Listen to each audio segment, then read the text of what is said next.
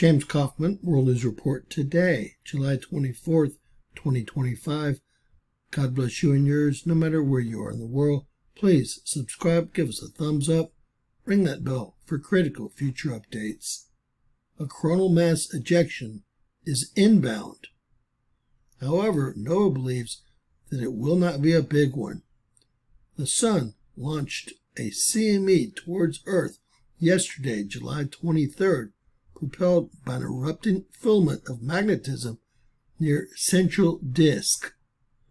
You can see the activity right in here. We will zoom in and take a look. Although it is a faint CME, the CME should still cause a G1 class geomagnetic storm when it arrives on or around July 27th.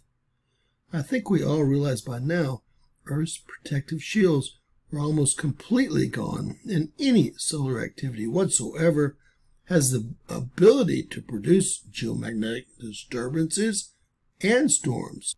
This trend only promises to get worse if things continue to go like they have been going. Let's zoom in and take a look at this very small filament eruption that NOAA seems to think created a coronal mass ejection. All right, let's take a look central disk, and you will see the filament eruption that caused the coronal mass ejection that NOAA says is inbound for July 27th.